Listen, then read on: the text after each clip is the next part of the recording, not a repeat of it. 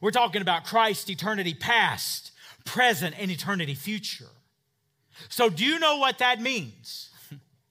That means everything that Christ did now falls upon us, his children, that according to Hebrews, he is making us sons and daughters of glory. Amen. And so what that means is when Christ died his death, we also died that death. We are now crucified unto Christ. That means that when Christ rose from the dead, we also rose from our life of sin. That means that now Christ has made us citizens of heaven, where our citizenship is right now at this moment.